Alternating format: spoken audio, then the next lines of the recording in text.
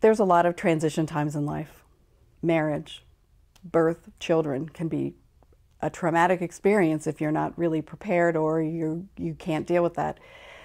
Losing a job, having to change a career, watching someone get married, leaving a home, losing your home, bankruptcy, major changes in your life, just going from one phase of life to another sometimes is a challenge. It can be devastating. People going through a divorce, for example, divorce is bad enough as it is. It's a difficult challenge, but a lot of people have lost their identity as part of that process. So that in itself is a loss on top of the loss of having the relationship end.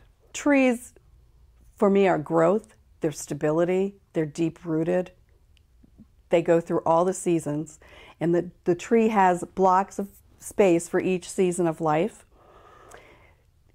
It also represents the self, so we can prune away things that aren't required any longer, things that no longer serve us, that hold us back, and then we can go in and tap into all of those wonderful abilities and talents that we have hiding in there, and then cultivate, love the joy, bring it out, and revel in our growth and blooming.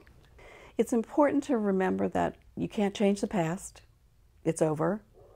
You have no control over what happens in the future, and all we're guaranteed is the time and present moment that we're living in now, and that's where we need to make the adjustments.